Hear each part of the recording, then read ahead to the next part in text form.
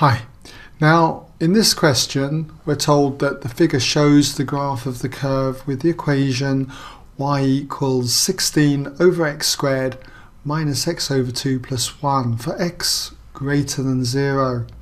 And we have this finite region R bounded by the lines x equals 1, the x-axis, and the curve is shown shaded. The curve also crosses the x-axis at this point here, 4, 0.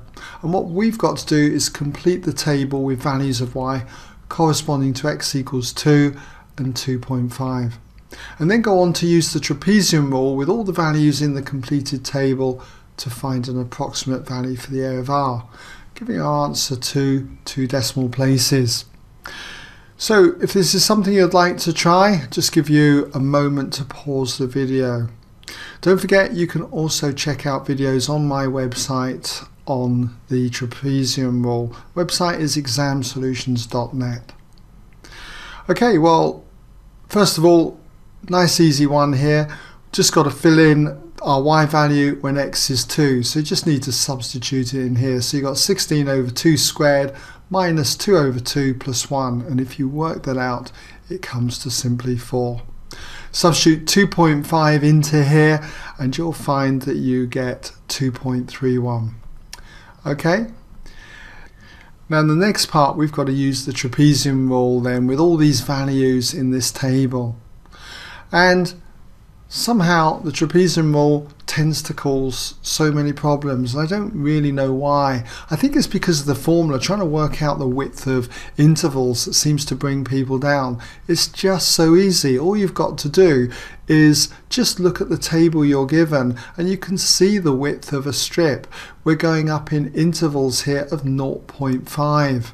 So that's the width of our strip. What we've got, not that you have to draw this in, is that let's say this is 2.5 and we've got here at 1, we've got this one here is going to be at 1.5 and you can see that the width is a half a unit. This one here is going to be at 3 and this height here, very negligible, is at 3.5. So what we're doing is, by the trapezium rule, just thinking of this as trapezia like this. Okay, so our estimate, by the way, that we get, because sometimes you're asked that, in this example will be an overestimate because we're going to be working out the area of the trapeziums and they are above the graph. Okay, so how do we go about this? Well, very briefly, the area is always the width of a strip divided by 2, and then you just have to do the first height.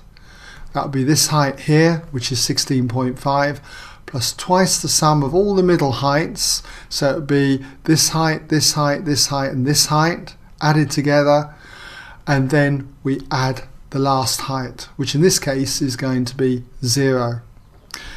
So if we put the working in, what we've got is that that area then is approximately equal to, alright, because we're not getting the actual area of R, we're overestimating it in this example, is going to be the width of a strip, so that's 0.5 for the width, divide that by 2, okay, so we've got that bit, multiply it by the first height, and the first height, this one here when x is 1, is 16.5. Then we add twice the sum of all the middle heights, okay? That's the 7.361 plus the 4 plus 2.31 plus 1.278 plus the 0.556, so that's twice the sum then of all the middle heights, and then plus the last height. I'm going to actually put that in. I know it's going to be have no effect here, but nonetheless, just put it in for the sake of it.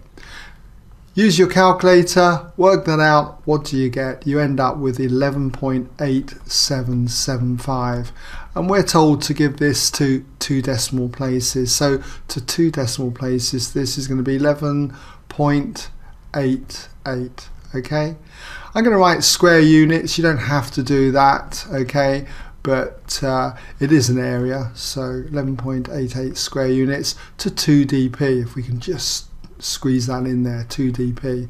Alright.